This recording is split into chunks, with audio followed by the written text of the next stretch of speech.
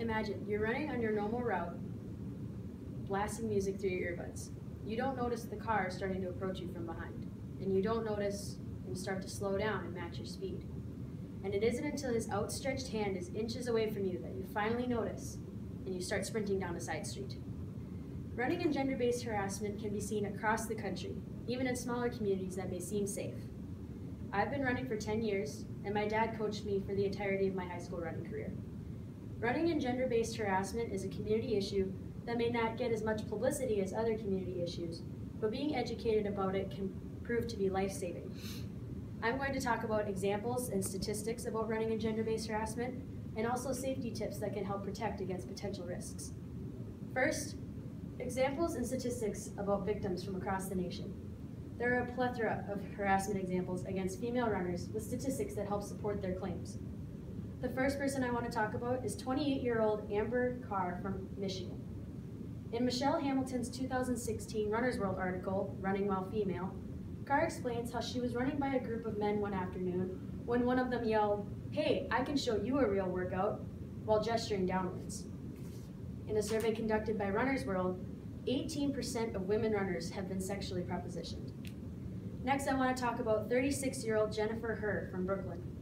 In Hamilton's article, Herr reveals that a policeman yelled at her to stop running, but when she turned around, she saw that he was actually talking to a man who had been chasing her. In the same Runner's World survey, it was found that 30% of women runners have been followed. Next, I want to talk about some safety tips that can help prevent or defend against potential risks.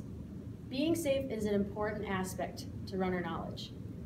The first tip I want to provide is to run with a buddy, or if that is impossible, to bring your dog with.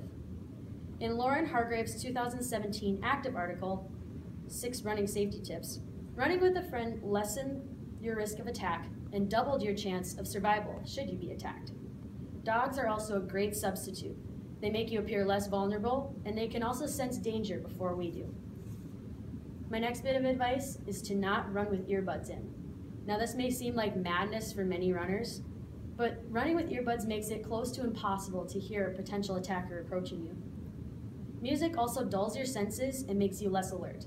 With that being said, it makes it a lot harder to defend yourself in a surprise attack.